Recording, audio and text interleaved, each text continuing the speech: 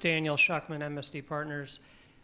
To Patrick and your side, isn't it a colossal, almost debate-ending concession on your part when you said before that, of course, Bitcoin is only suitable for, 3-5% of your assets. I mean, this is a speculative thing. My God, you wouldn't want to, risk so much beyond that in this currency.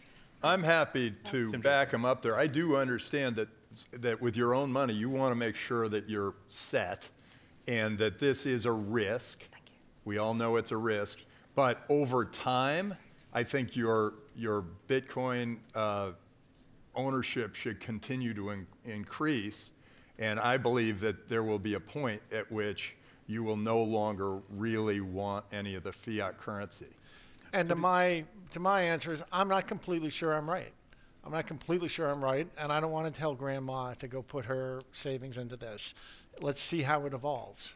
Eric or Julian, you can jump in on that. Yeah, I Eric, agree. It's Posner. a debate-ending concession, and the reason is that what Patrick is saying is that Bitcoin is a speculative investment, the way the South Sea stock was. Maybe if you have a lot of money, you want to put a little bit of money in it. But a currency has to be used by everybody. That's the idea. It's got to be 100%. I consider that an asterisk. I'm speaking to the investors. Settle down. Thank you. To the specific question of do people go and invest? No. I try to stay somewhat agnostic about that.